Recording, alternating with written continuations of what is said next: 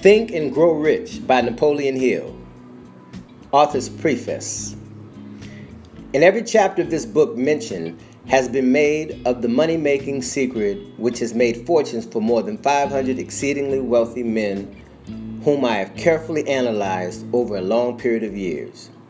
The secret was brought to my attention by Andrew Carnegie more than a quarter of a century ago. The canny, lovable old Scotsman carelessly tossed it into my mind when I was but a boy. Then he sat back in his chair with a merry twinkle in his eyes and watched carefully to see if I had brains enough to understand the full significance of what he had said to me. When he saw that I had grasped the idea, he asked if I would be willing to spend 20 years or more preparing myself to take it to the world, to men and women who, without the secret, might go through life as failures. And I said I would. And with Mr. Carnegie's cooperation, I have kept my promise. This book contains the secret after having been put to a partial test by thousands of people in almost every walk of life. It was Mr. Carnegie's idea that the magic formula, which gave him a stupendous fortune, ought to be placed within the reach of people who do not have time to investigate how men make money. And it was his hope that I might test and demonstrate the soundness to the formula through the experience of men and women in every calling. He believed the formula should be taught in all public schools and colleges, and expressed the opinion that if it were properly taught, it would so revolutionize the entire educational system that the time spent in school could be reduced to less than half.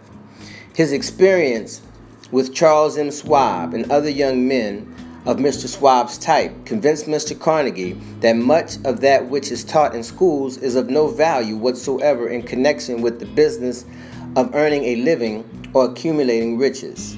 He had arrived at this decision because he had taken into his business one young man after another, many of them with little schooling, and by coaching them in the use of this formula, developed in them rare leadership. Moreover, his coaching made fortunes for every one of them who followed his instructions.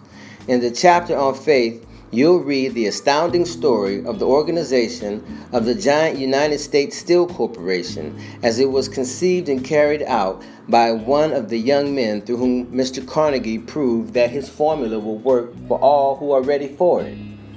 This single application of the secret by that young man, Charles M. Schwab, made him a huge fortune in both money and opportunity. Roughly speaking, this particular application of the formula was worth $600 million. These facts, and they are facts well known to almost everyone who knew Mr. Carnegie, give you a fair idea of what the reading of this book may bring to you, provided you know what it is that you want. Even before it had undergone 20 years of practical testing, the secret was passed on to more than 100,000 men and women who have used it for their personal benefit, as Mr. Carnegie planned that they should. Some have made fortunes with it. Others have used it successfully in creating harmony in their homes. A clergyman used it so effectively that it brought him an income of upwards of $70,000 a year. Arthur Nash, a Cincinnati tailor, used his near-bankrupt business as a guinea pig on which to test the formula. The business came to life and made a fortune for its owners. It is still thriving. Although Mr. Nash has gone, the experiment was so unique that newspapers and magazines gave it more than $1 million worth of laudatory publicity.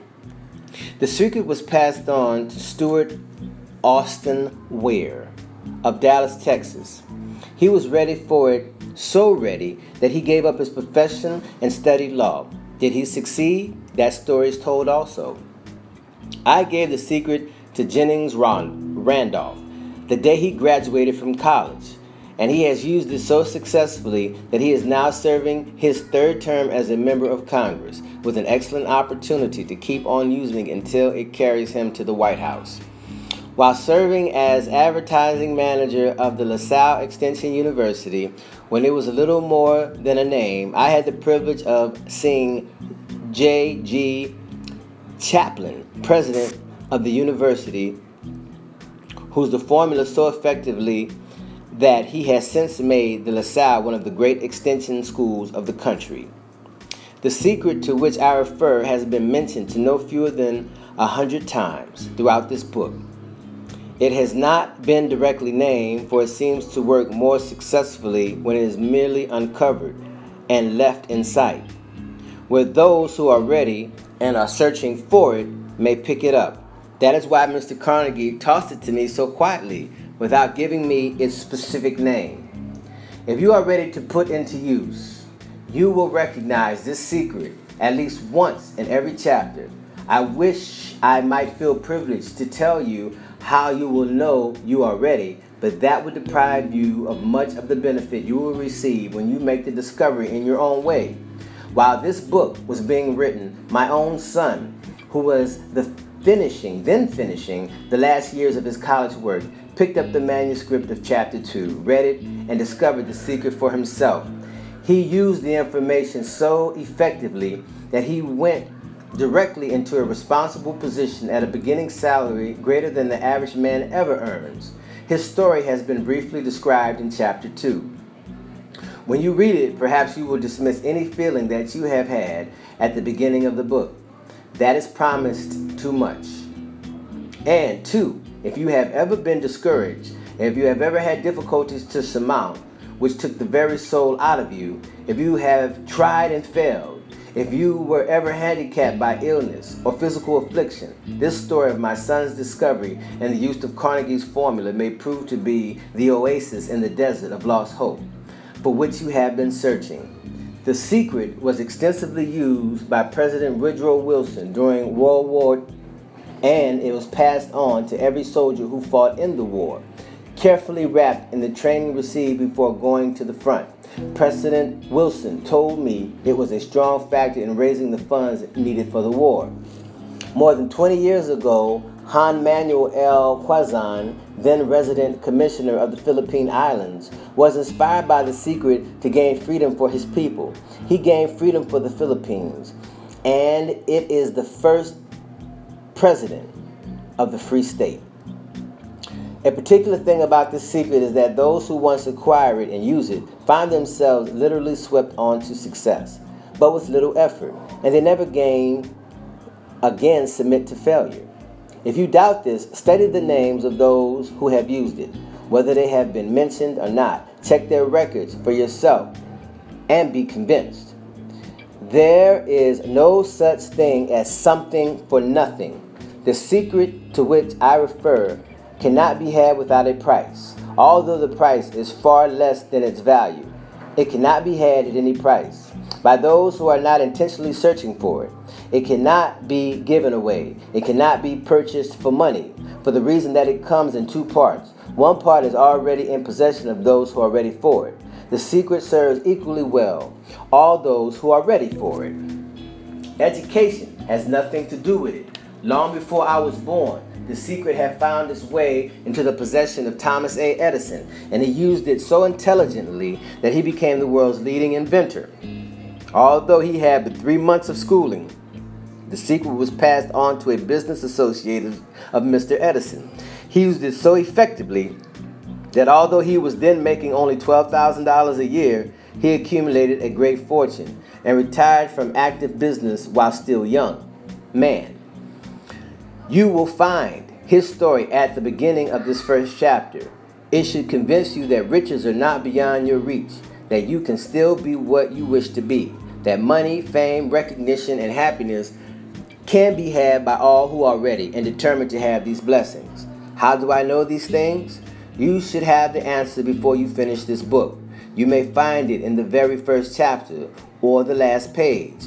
While I was performing the 20-year task of research, which I had undertaken at Mr. Carnegie's request, I analyzed hundreds of well-known men, many of who admitted that they had accumulated their vast fortunes through an aid of the Carnegie secret. Among these men were Henry Ford, William Wrigley Jr., James Hill, George Parker, Henry L. Daugherty, Cyrus K. Curtis, Theodore Roosevelt, Elbert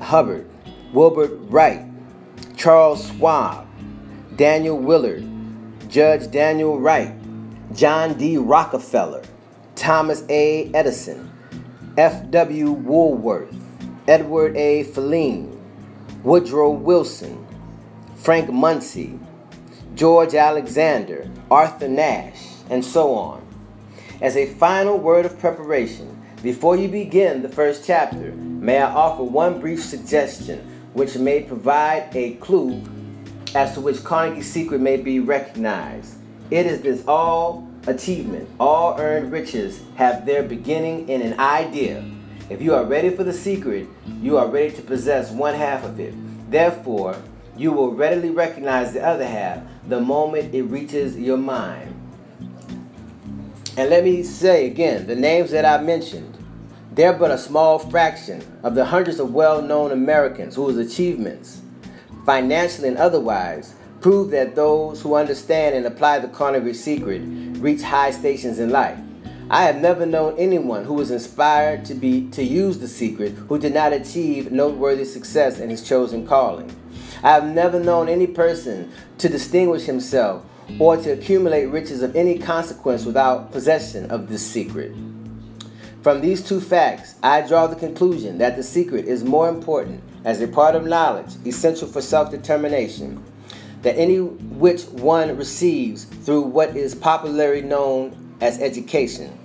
What is education anyway? This has been answered in full detail. As far as schooling is concerned, many of these men that I mentioned earlier had very little.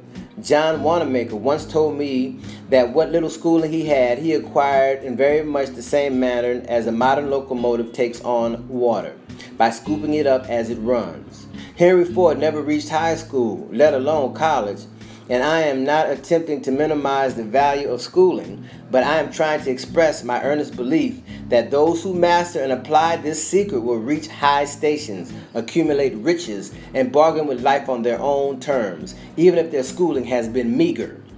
Somewhere, as you read, the secret to which I refer will jump from the page and stand boldly before you, if you are ready for it.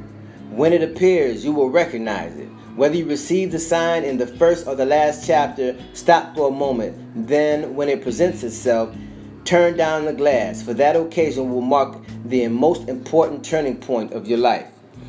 We pass now to chapter 1 and to the story of my very dear friend who has generously acknowledged having seen the mystic sign and whose business achievements are evidence enough that he turned down a glass. As you read this story and the others, remember that they deal with the important problems of life, such as all men experience, the problems arising from one's endeavor to earn a living, to find hope, courage, contentment, and peace, to accumulate riches, and to enjoy freedom of body and spirit.